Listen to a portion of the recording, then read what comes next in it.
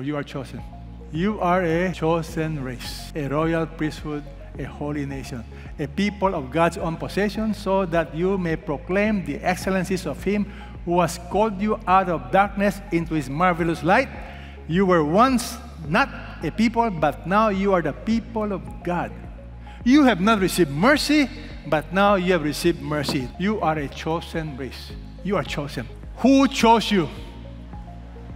God. Did He choose you because you're handsome? Or you're beautiful? You know, God chose me in spite of knowing everything that I'm going to become. I'm a sinner. When I met Jesus, I was not a saint. I was doing horrible things. Yet God still chose us. Praise God. God knows everything about you.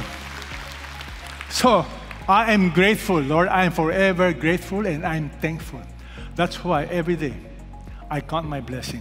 My greatest blessing chosen by the grace of God.